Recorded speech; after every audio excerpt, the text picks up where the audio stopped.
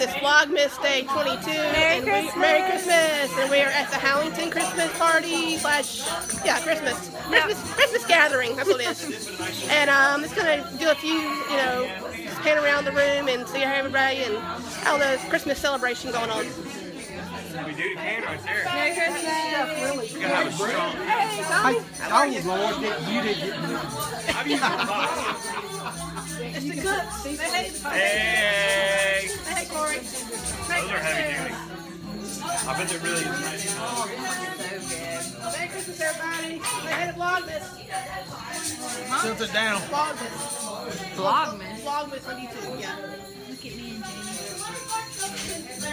Say hey, Elizabeth. Hey.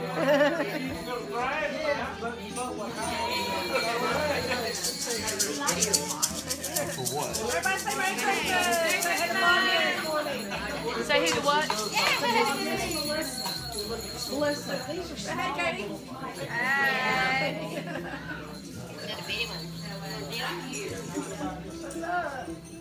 We're having some Christmas time with the Howingtons, and want to do my video. I might have some video from the contest later. See you then. Okay, after careful deliberation, it was pretty hard this year because we liked several. In one category, and we came down to two, really, that we liked in the other category. Very hard to decide.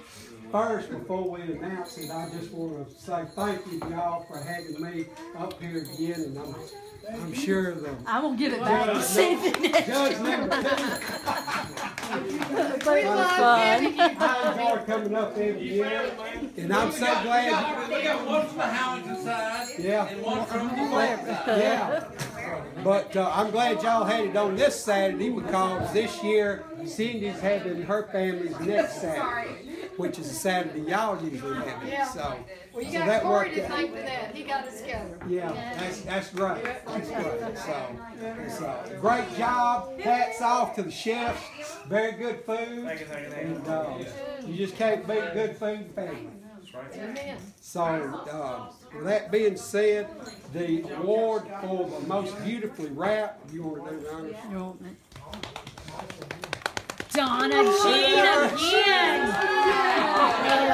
Thank you. Thank you. Thank you.